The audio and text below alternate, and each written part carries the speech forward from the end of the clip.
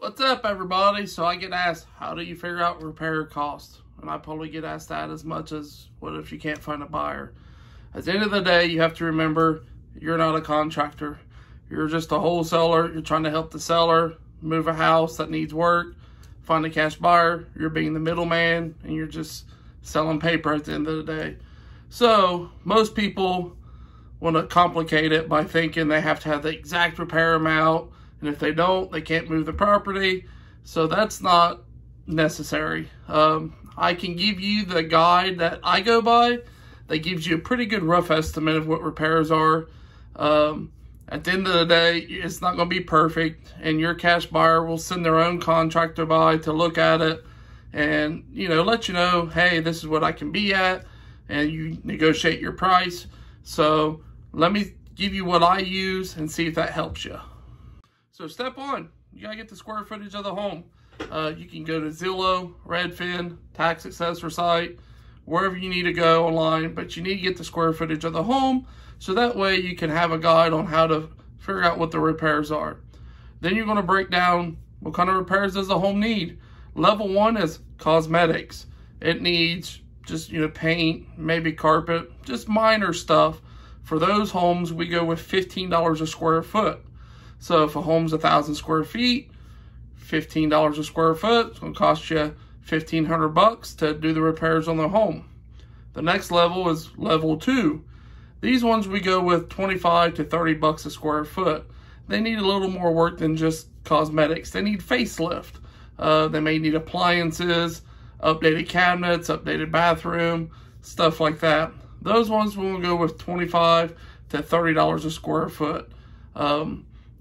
It's a pretty good accurate reading with the way prices are right now because lumber and everything did shoot up. So if you go with 25 to 30 a square foot, you're gonna be in the safe zone. So then you have level three. It's to make the house livable pretty much. With those, you'll go with $35 to $40 a square foot. It has some major issues. Not completely like you have to redo the whole house, but there's major issues to make it livable for someone. So $35 to $40 a square foot is a pretty good, accurate price to go with. So the final level is level four, and it's a complete shit shack house. Like, it needs everything. You name it, it needs it. These are some of the best deals for wholesalers because homeowners at this point, they've gave up on the house. They're like, it's too much for me, it's not worth it. I'm pretty much selling the house for whatever the land's worth that I feel. So on them type of deals, as a wholesaler, you're like, yes, this is going to be a big gain, hopefully, because I'm taking a junker that nobody wants, and I'm going to be able to find it to an investor who can hopefully fix and flip it up and make it a livable house for a family. So you're taking a junker and turning it into livable. So for these level four homes, it's between $50 and $60 a square foot for repairs. That's a good rough estimate of being accurate from my experience of 3 years and as many deals as I've done. Like I said, at the end of the day, we're not contractors. We don't say we're contractors. We're literally just trying to get a good ballpark, accurate estimate for our numbers to be able to advertise the contract for sale to find a cash buyer. And so buyers don't laugh at us and think we're jokes because we're so far off. Because at the end of the day, you don't want a cash buyer to look at your deal and your numbers are so whack that they will never look at another deal from you because they don't think you know what you're doing. So we want to prevent that as much as possible.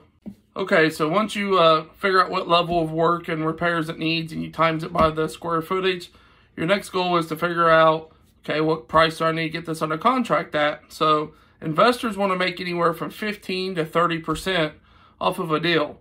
That's what they want to make, profit. And you got to figure 6% closing costs on top of the 15 to 30% as well. So your goal is here's your repair cost, here's your ARV. They want to make 15 to 30%. There's 6% closing. You got to figure out what all that is after you figure out the ARV. Then you know what price you need to get the house at based on what you want to make. So if you want to make 20 grand, you need to figure out ARV, take off 15 to 30%, whatever your buyers in your area are buying. Some areas is 15, some it's 30. Knock off another 6% for closing costs that the buyer's going to eat. And then figure out, okay, I will make 20 grand. So you knock off 20 grand. That price way down there is the price you need it under contract for, or cheaper. So that way you know it's a deal. You won't get stuck. You won't have to renegotiate. You won't have to terminate. And you can move a deal and make 20 grand, 10 grand. It's up to you what you want to make. There is no set in stone. I have to make 20 grand a deal. I have to make 10 grand. If you want to make 3 grand, that's what you can do. It's totally up to what the seller wants to give on leeway when it comes to pricing. If a seller won't budge where you need it to be, you just start chopping at what your assignment fee is going to be. And then you come up on price with the seller. It's less you're going to make, but a deal's a deal. If you walk away with 3 grand or 5 grand, that's 3 grand or 5 grand you never had. And one last rule of thumb that I try to go by is, it used to be a $5,000 rule. If it needs a bathroom, 5 grand. If it needs a furnace, 5 grand. If it needs a roof, 5 grand. Well, since everything's went up over the last couple of years, I've adjusted that price to, you know, if it needs a bathroom, it's probably going to run me 6 to 7 grand. If it needs a roof, 6 to 7 grand. If it needs a furnace, 6 to 7 grand. That's the numbers I go with, just off the top of my head real quick, to if I see pictures and access a property, because I never look at a property in person. I do all virtual. So I'm literally going off pictures and what the seller tells me it needs. So keep that in mind if you want to do some quick numbers of, hey, it's going to cost, you know, 6 grand or 7 grand for repairs for what this needs. On top of the levels, you can go with the level thing as well. It's whatever way you want to do it. Both they work good for me, and they have for, you know, a few hundred deals. So hope this helps and you all enjoy your day.